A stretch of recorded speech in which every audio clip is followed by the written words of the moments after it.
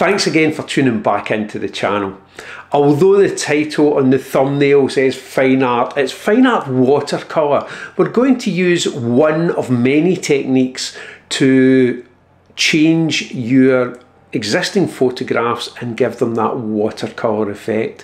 Now there is many videos online to learn how to do this, so this is just another one thrown into the big pot that is YouTube.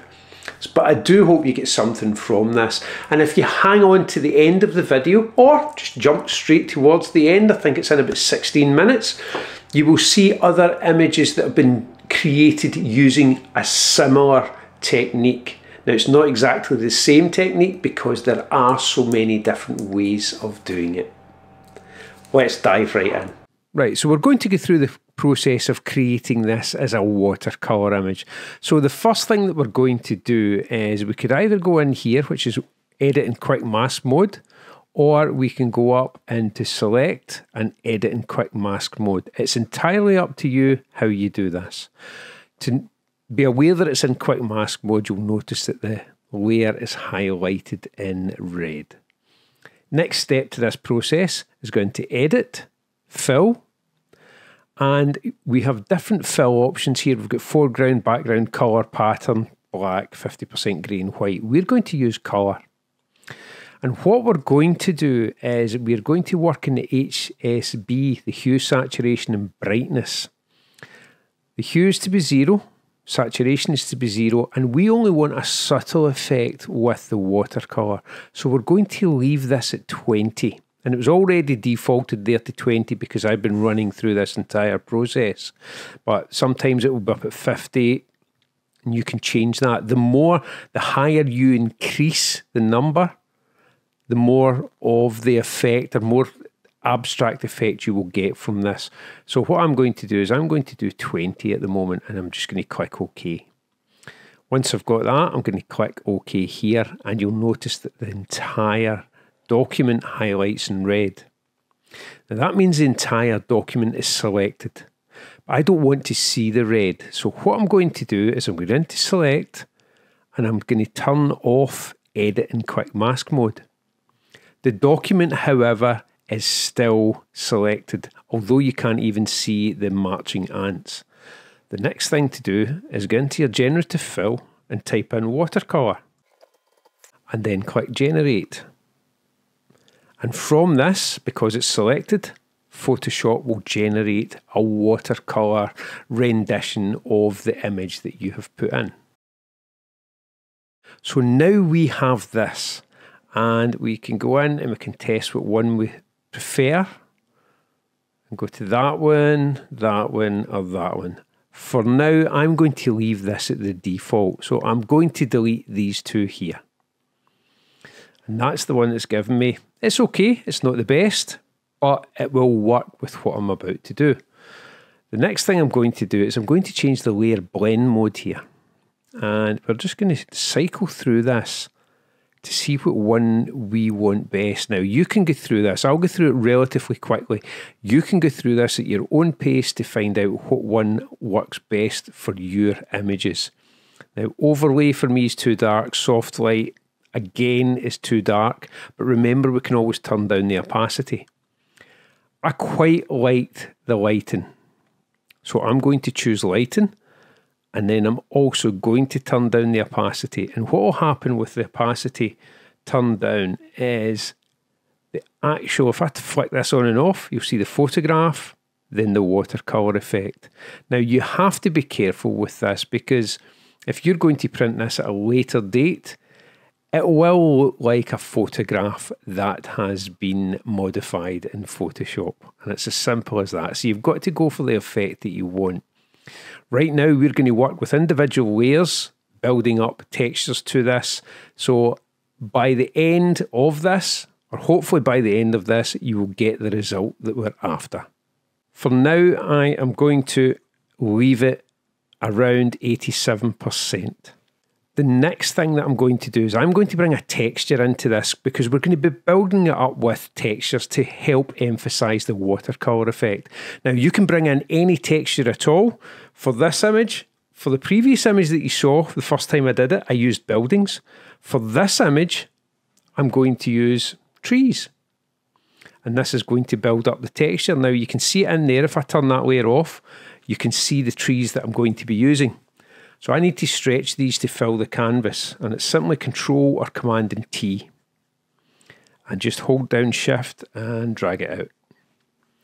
So now that we've stretched that, we need to go in and find out what blending mode works best. Again, run through them to see what ones you think. Overlay, soft light, it's entirely up to you. Now, because we are going to be creating a painterly effect in this, I quite like that, but I don't like the trees at the top because straight away I automatically see it is trees.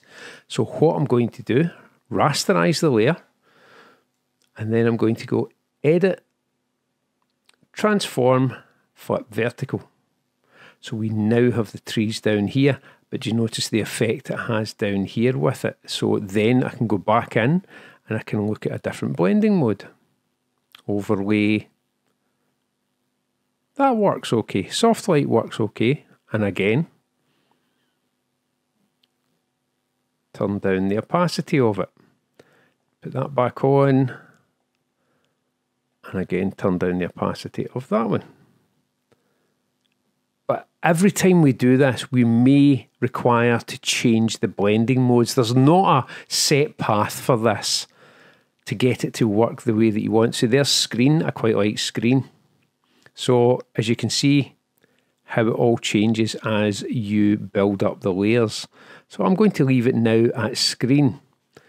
Now, there is no set order in how you create this. I just tend to work when I'm doing it and leave the watercolor effect at the top, but there is no set order in how you build your image up. It's just whatever comes to you creatively. The next thing I am going to do is I'm going to add more of a watercolor effect to this. So above this layer, but it may change, I am going to bring in this, which is a simple watercolor painting. And again, I'm going to stretch it by holding down Shift and just stretch it up. Now, each time you do this, it may or may not work. That's the good thing about this. You never know how it is going to pan out when you create these. Straight away, rasterize. And let's go into blending modes. Now, you can see how much that's affecting that. Overlay. Overlay is actually quite nice, but you notice I've lost some of the sky, so I can either mask that and bring it in. But what I'm going to do is I'm going to mask it and I'm going to take some of it out here. I don't want to take out too much because I quite like the painterly effect. So with a normal brush, I'll just go in here and I'll take the first brush in the general brushes.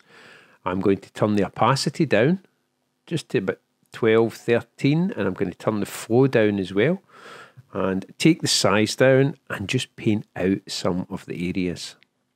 Now you'll notice with the mask it's hardly affecting it. Overall it will affect it. The more I paint, the more it will affect it, but I quite like the tonality that's coming through here. I'm also going to be adding to this each and every time. I maybe take out some of the trees there, just in that area there. I might even paint out some of this to bring some of the texture back in the sky. And you'll notice it is very subtle. I'm having to paint quite a lot, and that's because I have the opacity down and the flow turned down. I want it just to be a gradual build up. Next thing I'm going to do is I'm going to add yet another texture to this. And this time I'm going to add a vintage paper texture. Just drag that and drop it on there. Quite a warm tone to this one. Scale it up slightly, but I want it to fit the paper, so I'm going to stretch it by holding down Shift, drag it out to the side, out to that side, up there, and then there, and click OK. Again, I'm going to rasterize. And the reason I'm rasterizing is because I don't really want to go back and edit these. I'm trying to do it as loosely and as creatively as it feels is the best way of putting it. I don't want to go back and edit them. If I make a mistake, I'll go back and delete it. But having layers that are smart objects allows you to go back and edit it anyway. So I'm now going to look for a blend mode here. Let's go for screen, overlay, quite nice with overlay, soft light, quite nice with hard light as well. So it's just a case of deciding what one you want for this. And as you can see, it's got quite a warm tone to it. I can change that tone quite easily. And the way I'm going to do it is I'm going to select the layer, Shift, Control, and U removes all the saturation from it. So then I can go in and go screen, overlay, quite nice. Yeah, so I'm going to leave it at that. If I turn that on and off, you will notice the difference. Let's add another layer into this and let's make it a watercolor effect for this. So we're going to try two. Let's drop that one in. Holding down Shift, scale it out there and just take it beyond ever so slightly each time. And rasterize. So you get the process that we're going through here, and then it's just finding one that works with it. That's actually quite nice. And that's multiply, so that's darkening. Screen will be too light, and overlay, yeah, just too much. That's quite a rustic effect in there as well. So you get the idea. You can choose whatever ones. I'm going to use multiply, and I'm also going to turn the opacity down. Just about there. So we started with this. We've put in 1, 2, 3, 4, 5 layers, including the watercolor layer. And we ended up with that.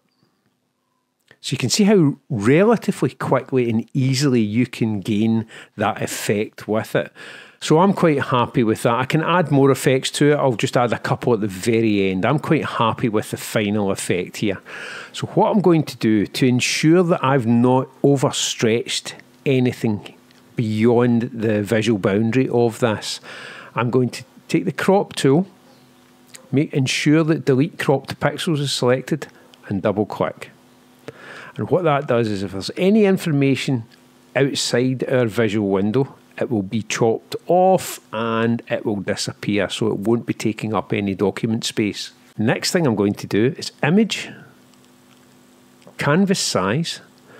I'm going to change this to inches, and from the center out, it means it will add this relative to this from the center out. So I am going to put 4 inches in here, 4 inches in here. Canvas extension color is white. And I've ensured that I have the background layer enabled. Click OK. So I'll just center that and zoom it out slightly. And if I press F in my keyboard twice, you'll see that I've put a border in there. I'll zoom in just once. So you can see that that is the final image that we have now. Quite painterly, watercolor taken from your own original photograph and just given a new lease of life. We can take it further and add a couple more effects. I'll do that very quickly. So if I just press escape, on a new layer above this one, blank layer, I'm going to get into my brushes. Now you'll notice that I've got lots of drop down brushes here, and I've got dirt brushes, paint splash brushes. These can all be found in brusheasy.com, but just to show you how to add extra effects to it, let's just take that one, and then I'll ensure the colour is white. I'm on my own new blank layer and just paint once, and you see nothing happens. And the reason for that is we still have the brush and the opacity and the flow down. So if I now paint, we get that random effect there. I can go down here, but what you have to watch with your brushes that you don't have any straight edges at the edge of them. So I could do that as well. I could put that in there. Doesn't look so nice coming over the boat. To rotate your brushes, use the arrows on your keyboard and they will rotate your brushes. So I could get in there and put some in there. Perhaps I'm going to rotate it again. I'm just sticking to the same one each time. and I'll put that in there. And I'm going to leave it at that because that's the basic process of creating these.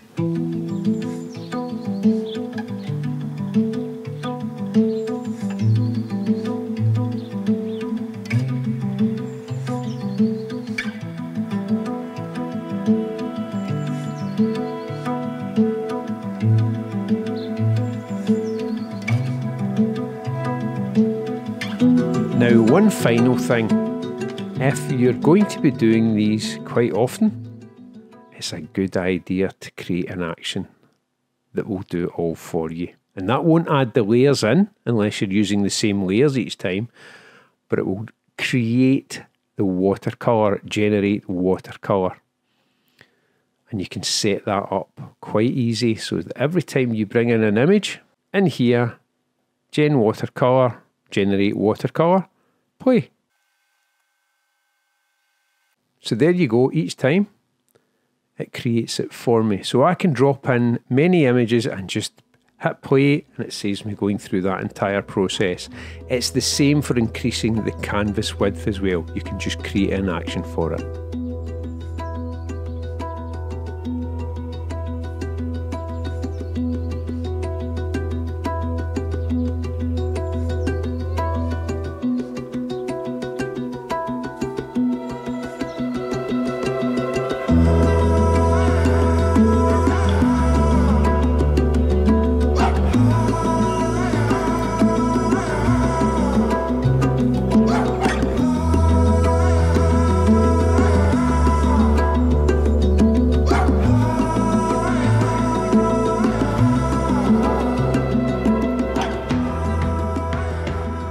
Hopefully you get something from that, and hopefully it just lets you see how quite simply you can create these. Yes, we did use AI to manipulate the watercolor effect, and the reason I chose AI to create it is because it's a randomized effect, and I like that. I like being out of control when it comes to that, but I also like being in control when it comes to the finalization of the image.